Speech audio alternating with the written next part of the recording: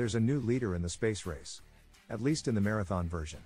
News.com has learned a Russian cosmonaut broke the record Sunday, February 4th for the most time spent in space by a human. Oleg Kononenko passed the 878-day 12-hour mark during the late morning Moscow time, according to the Roscosmos space agency. That put him ahead of fellow Russian Gennady Podolka. Kononenko, 59, currently is inside the International Space Station. But he says he's not trying to make history. "I fly into space to do my favorite thing, not to set records," he said in an interview with the TASS news service reviewed by Reuters. Kononenko has not been in space for 878 consecutive days. He set the record over several flights. The Associated Press noted his current mission is his fifth, beginning in September 2023. "I am more proud that the record for the total duration of human stay in space is still held by a Russian cosmonaut," Kononenko said. Two other cosmonauts, Nikolai Chub and Konstantin Borisov, currently are aboard the space station with him right now. Kononenko serves as Russian commander.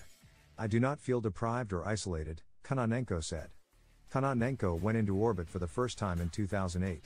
"It was the fulfillment of a childhood dream that came after training at an engineering school.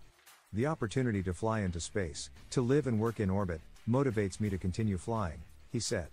Almost 27 months in space can take a toll on the human body.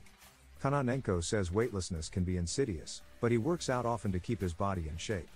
"The bigger challenge may be psychological, spending long periods away from family members.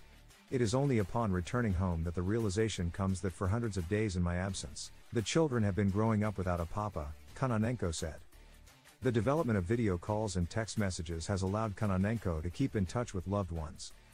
But that also means he has new technology to learn. "The profession of a cosmonaut is becoming more complicated," he said. "The systems and experiments are becoming more complicated.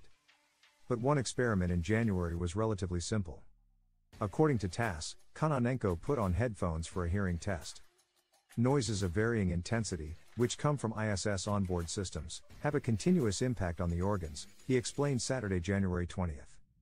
"Spacecraft sounds around the clock mean relative silence isn't possible." Kononenko isn't resting on his record. The schedule calls for him to remain in orbit beyond Wednesday, June 5, which will mark his 1,000th day in space.